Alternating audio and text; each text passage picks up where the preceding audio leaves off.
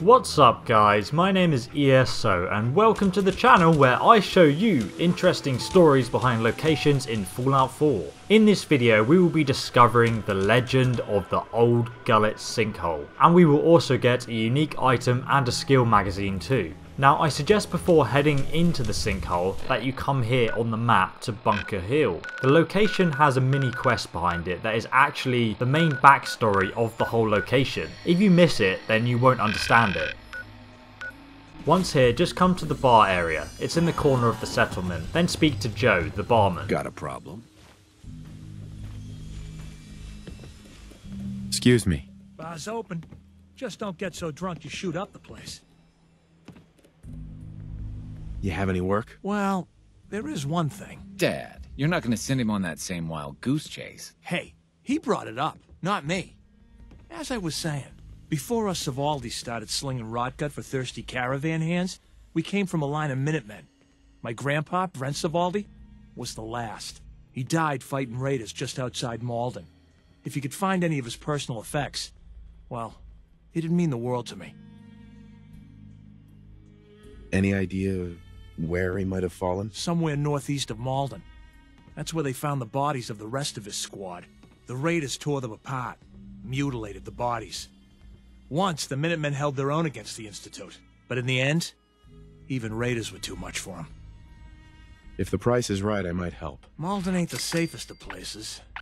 I suppose I could spare 200 caps. I'll find your grandpa. Just be careful, all right? I don't want any more deaths on my conscience. He will give you a quest to find his grandpa who has gone missing. Apparently he was a member of the Minutemen and the whole squad was killed by raiders. It directs you over to the sinkhole which is here on the map. Now let's find out what became of his grandpa. You can probably already tell that it wasn't good news. In fact, you may have overheard bandits in the area talking about recent seismic activity. This also tells us that this natural disaster must have happened after the bombs fell. And if you look on this map of seismic activity, you can actually see Massachusetts. It's in the grid reference 7342. It's quite close to the fault line in America, and so earthquakes are not uncommon. So this dire situation we see is not unbelievable. So once again, props to the attention to realism by the developers. Before we head into the sinkhole though, there are a few hidden chests that I want to show you. So here we are, and there's Dogmeat, who seems to have walked here from the opposite direction of the way we... Oh fucking hell. Oh, okay. We better kill this. What is it attacking? I have no idea.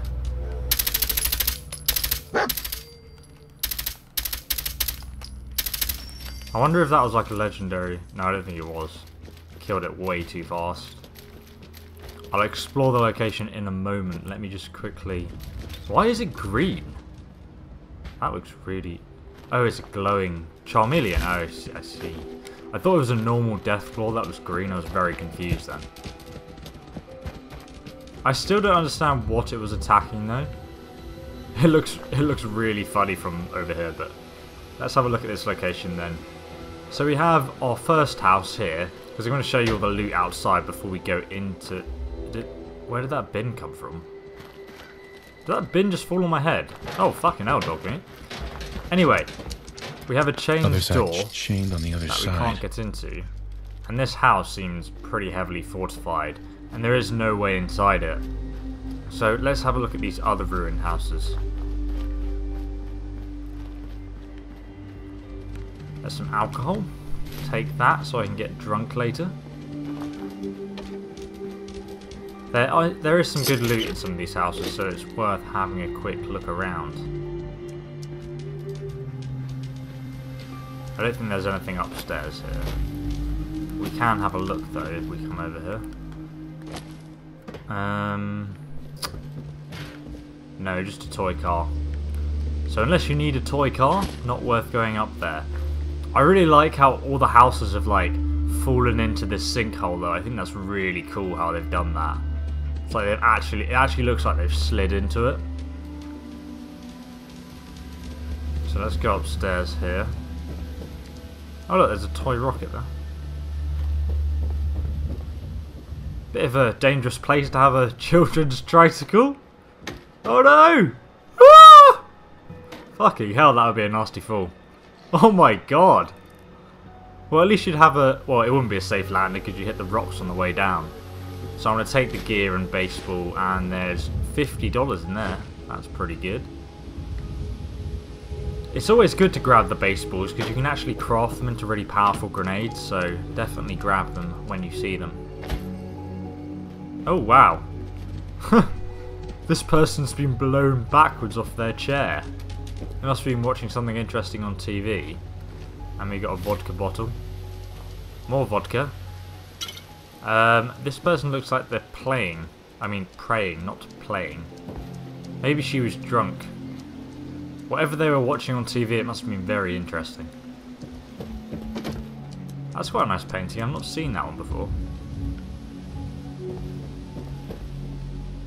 Oh look, some pre-war money behind the couch there. Let's see what we have upstairs. Another dead body. This person died doing the ironing. How depressing. How very depressing. And she's female. Oh my goodness.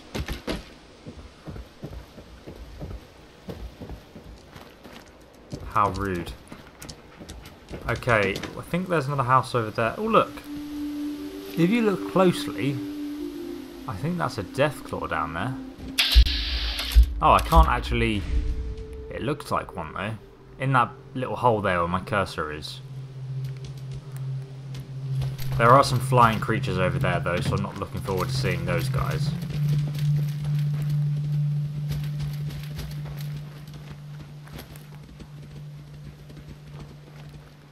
Right.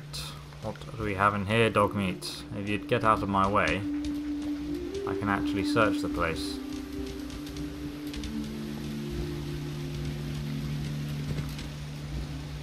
Doesn't seem to be anything in this house. Okay, so... Oh, for God's sake, I can hear those fucking flying things. I hate these things so much. Die. This gun is very overpowered, by the way. If you're wondering why it does so much damage.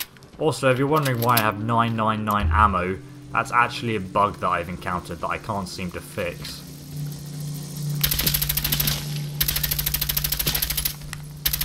I just hate these things. I hate the noises they make. I hate everything about them. This guy is just so tanky as well. Come back here.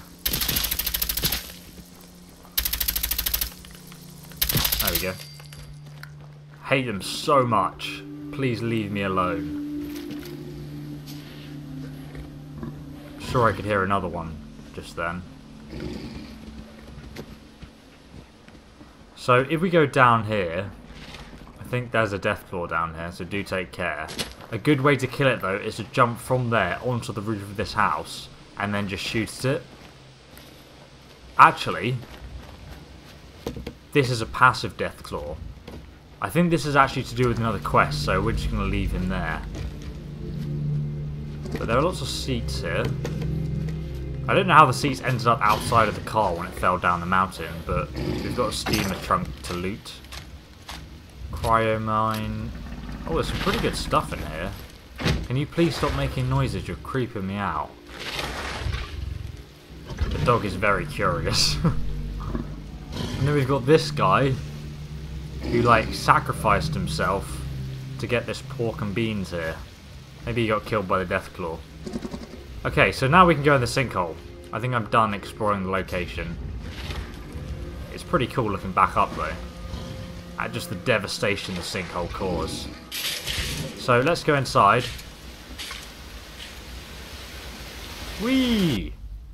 It's like a water slide. So here we are. And now we're in a cave.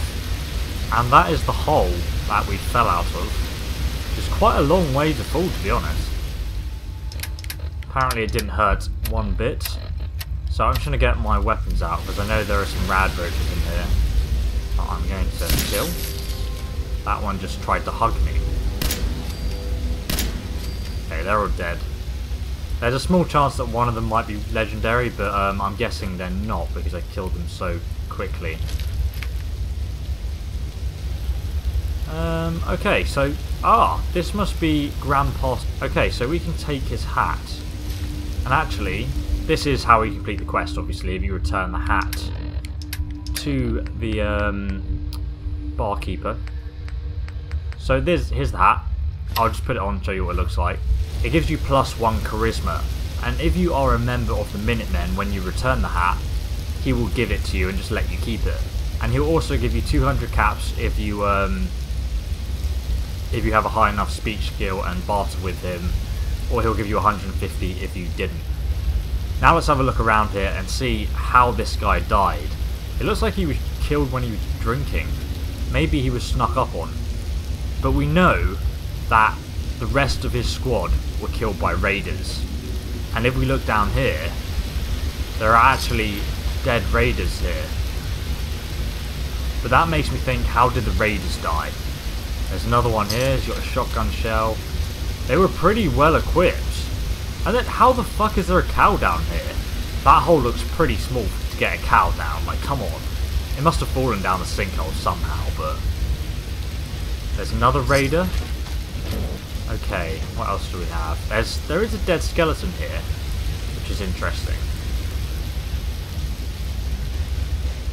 Okay, so there's a lantern. Okay, what this makes me think is that we'll come back here and I'll explain to you why I think this.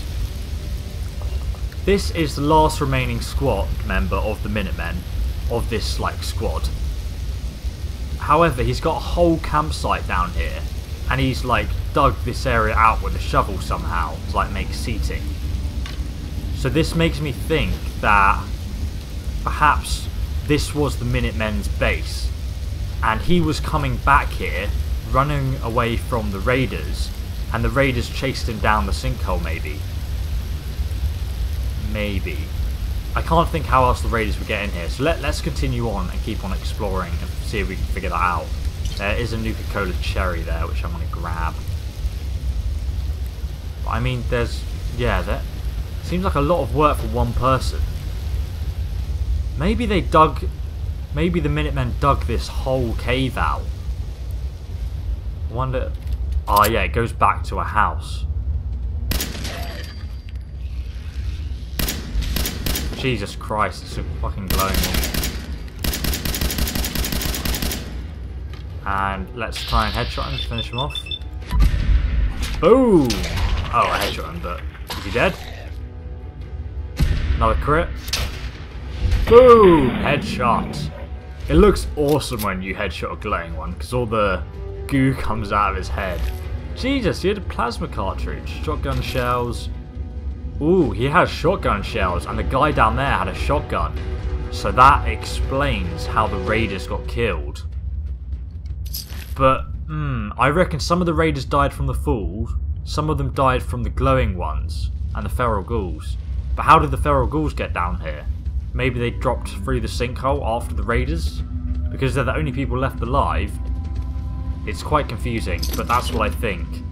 And obviously all this workshop stuff again supports the fact that the Minutemen were already set up here before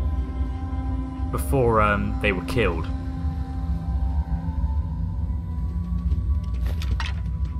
So this is definitely some kind of base, and I'm guessing we're going to come out in the house that had the locked door. We'll have a look. Because I mean, to be honest, that house was pretty heavily fortified. Aha, yeah, okay, here we are. So we can open this gate now, and it's unchained. And now that's another interesting fact. The gate was locked from the inside, which makes me think that the only way the raiders could have got in after that guy was through the sinkhole.